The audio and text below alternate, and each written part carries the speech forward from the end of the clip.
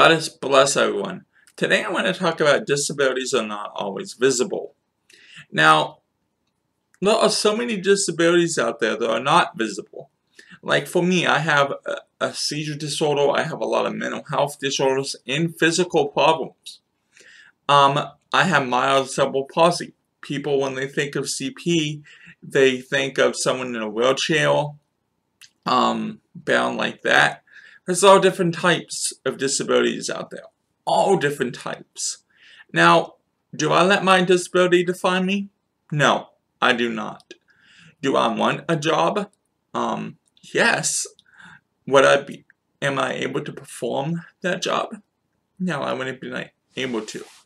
But I do volunteer. By doing videos, I try to give back in that way. So many people think that just because someone's disability is not that visible, that they themselves don't need it. There are people, unfortunately, that do use the system, that do abuse the system, but that's beside the point here. The point here is that anyhow I have a disability, I take the dis out of it and make it a ability. I adapt to my disabilities. I am in chronic pain all the time. I don't like pain medicine. I do not take Oxy, which I should be on. I do not take all these heavy duty meds like morphine and stuff like that. No, I do not. Because I don't like drug seeking. I don't like how they make me feel. I don't like how they make me, feel overall.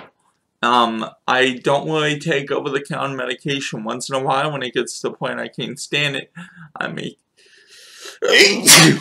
Excuse me there, sorry about that. I may take Tylenol or something like that, or Advil, but it really doesn't really touch it. But, like I said, I live with it. I don't let it define me. I have a friend who has both knees blown. He has a handicap placard, and people look at him weird when he gets out of the vehicle. And it's like, do you want me to show you my disability? Why I have that?